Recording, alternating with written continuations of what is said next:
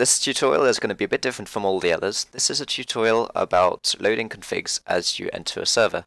So as I join KubeCraft, there you go, loaded in, you will see on the left hand side it says KubeCraft config loaded, and it automatically displays my friends list as I join. And if I press my macro activate key, I have a completely different menu than if I was to say disconnect here, join my single player world, and have the tutorial config loaded and say hello people with my tutorial configuration, and a different screen as I join this world. And this is what this episode is going to be about. So yeah, I hope you will enjoy.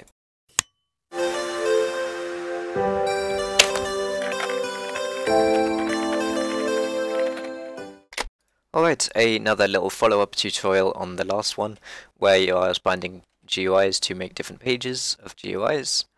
This time I'm going to be making it so when you change config, all the different screens change. So the way we're going to do this is bind a script to the onConfig change event up here.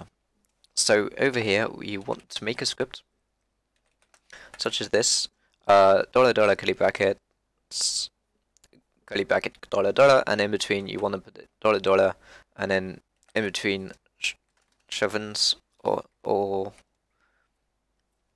like this, you want to put in your file.txt as written above, and in here I'm going to name this one quite simply on config change, and then the name of tutorial. There we go. So I know that it's the onConfig change event for the tutorial config. Alright. So I'm going to save that in there, just gonna, there you go, control copy, save, and now I'm going to make the script itself in here in the new file, on right click, control, oh dang it, on config, change to tutorial. I will create that, it will automatically create a new thing. Okay, in this case it opened up the specific one, so I'm gonna put this here, and it will automatically put these bind GUIs in place. So bind GUI in chat, and then you put the screen that you want to see when you're in chat, in game, in debug, and playback. So up to now I've just been using the playback screen. I'm not a fan of using the in-game or in-chat screens, especially not the in-debug screen. But to each their own, and I'm going to save that.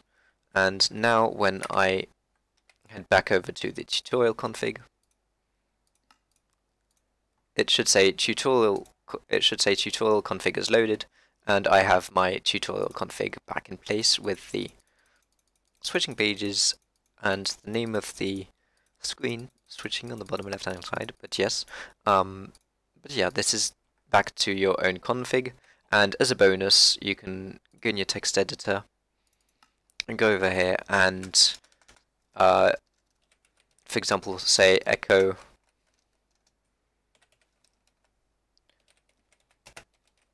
hello people.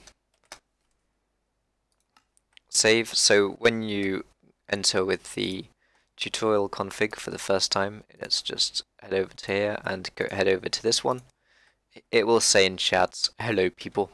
If I go in my key bindings in the configs, you can also set it so that you put it as the server's IP, and every time that you join the server on that IP, the config will automatically switch to that that server's config automatically. So you don't actually have to do anything, rebind any screens or anything like that. You can have different screens for different servers, different scripts for different servers, different chats for different servers, different events for different servers, etc. You get the idea. And yeah, I hope this was useful for you guys, and thanks for watching.